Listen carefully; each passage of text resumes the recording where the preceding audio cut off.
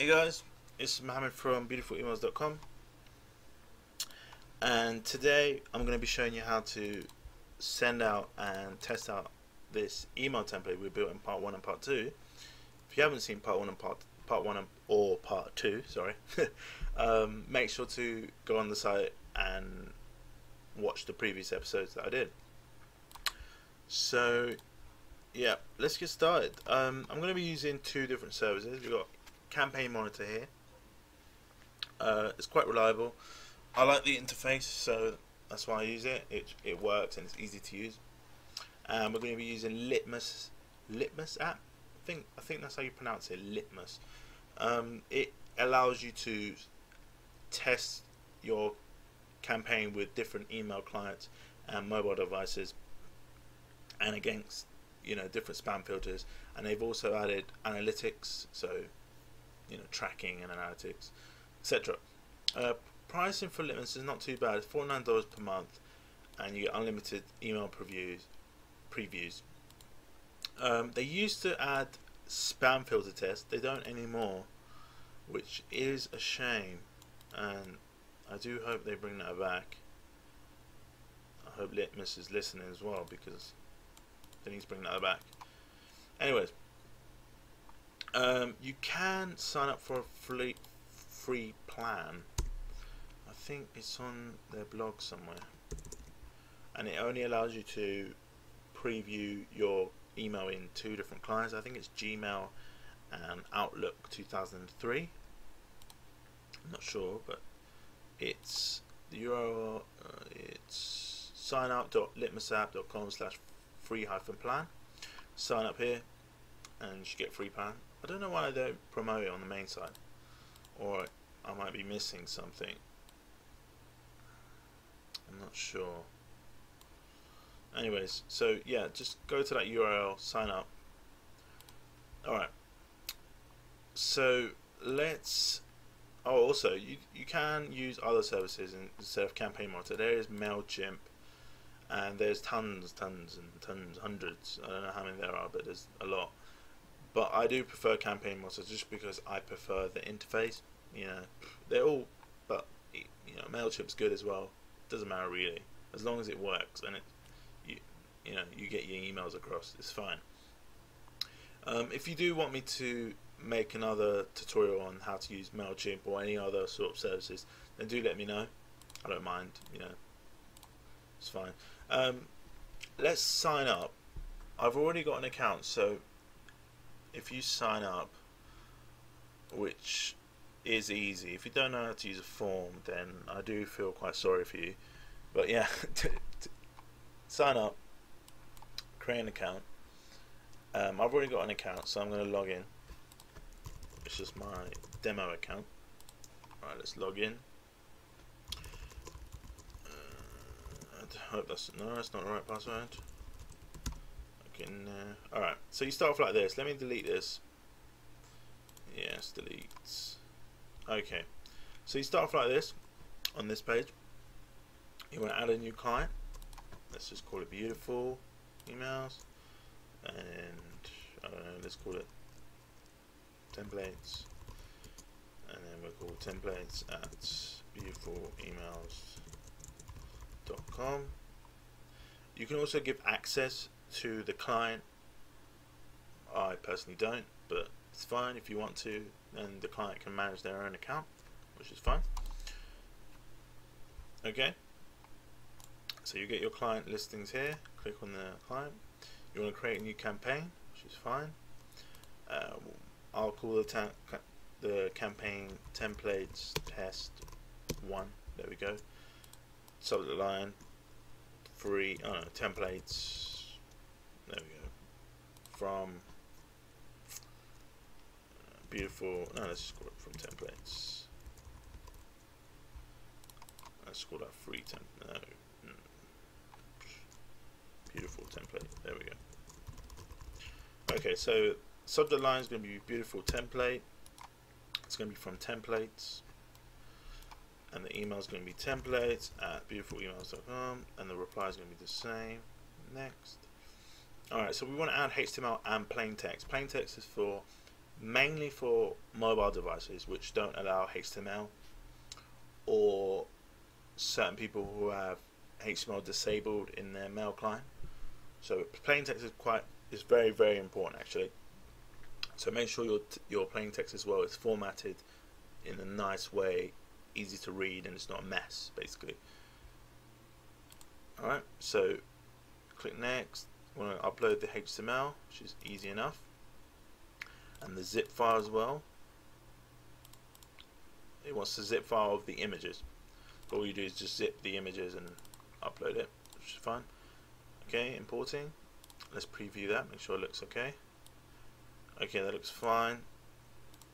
Alright, so I'm happy with that. Next.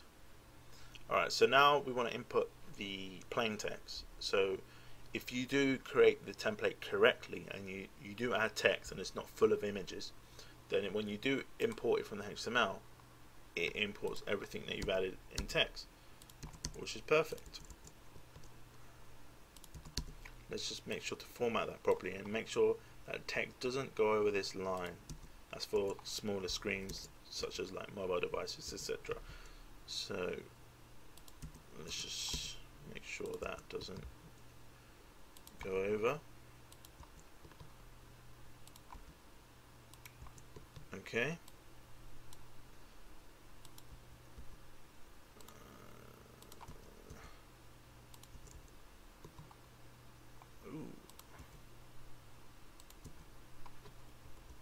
Alright, that's fine. Okay. Alright, so we want to create a subscribers list. Let's call it test. Single opt-in. You can either ask them to confirm that they want to be on the list, but it's fine, it's just a test list. Okay, let's add some subscribers. Okay, so we'll hold off at the moment on campaign monitor here. Let's go to Litmus. So if you go to this URL, sign up to an account. I've already got an account, so I'm going to do that. Okay, let's log in. Here's my demo account. Okay, blah blah. Okay, I got my password wrong again. Alright. Okay, so what Litmus does, it provides an email address which you can add to your test list. So every time an email is sent to this email address that it provides, it will automatically test your campaign. So that's what we'll do. We'll add the email address that is given us, and I'll add a personal one just in case. So okay, so let's add subscribers. Sorry, just to mention, you can also import a file of subscribers. So if you do have 200,000 email addresses, then you can just import that, and I'm guessing it has to be, you know, well formatted, which is fine. Let's go back. Okay, so I've added 2 email addresses in there, which is fine. Let's go back to create and send. Click on the campaign. Okay, that's fine. Alright, so now we've got the list here. Click on the list, test list. Just skip the test. I don't want to. You can send a test to a certain email, but it's fine. I've created a test subscribe list, so it's fine. Skip this test. Alright, send it out. Okay, so now Litmus should pick it up. Let me just delete these. Alright, so look, it's picked up already. Pretty quick actually. So let's just do that. Just wait a few seconds. It does say 2 minutes, but it doesn't normally take that long. Oh, while we're waiting, so it just lets me know that my campaign has been sent, which is great. While we're waiting, I've just posted an article on how to avoid spam filters. So if you want to read that and make sure that you follow the basics on how spam filters actually work and what to avoid, you know, using caps and subject lines, certain words like free or, you know, amazing, certain words in subject lines that spam filters like to, that pick up certain words from emails and filter them as spam. So if you just follow the basics, you should be okay most of the time when you send out your campaign, and most of the time it won't get picked up by spam filters. So now if I check my email, it hasn't been picked up by spam filters and it's displayed fine, and also the template works correctly without images being displayed, which is what you really want to happen.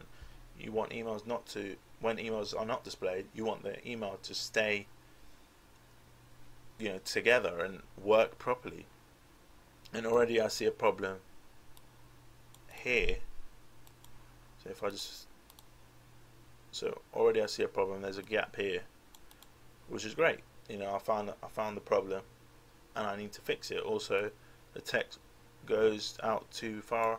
You know, the width is too wide. That's the point of testing. You want to see that the email works or it doesn't work. If it doesn't, you fix it. And that's what you want. That's what Litmus helps me to do without me signing up to all these email clients and logging in and there's I don't know how many there are. There must be about 50. So signing up to all these accounts and logging in to each one will take you quite a long time. So if you just sign up to Litmus, you know, pay $49, which is nothing, and get an account and test your emails out in a few minutes, you know, it saves you a lot of time. And I already see a problem in Gmail Explorer. You know, everything was fine except for this gap here, and the width here is incorrect. I think it's the same in Outlook as well. Yep, Outlook as well. The gap here is smaller, which is fine, but the width here is incorrect as well. So what you do is just go back to your email and, you know, test and trial and error, basically, pretty much. So we can see that the width is incorrect. So what we do is probably increase the width, or put width as so width 100%. Save it, send it again through Campaign Monitor, and then test it again. And that's, once you've fixed all the errors, you're pretty much done, and you can happily send it to the world if you wish. Alright, so that's it. So I'll add some notes in under the video later. I'll add a link to Campaign Monitor and Litmus as well, and do check them out. You know, much love to Litmus, great application.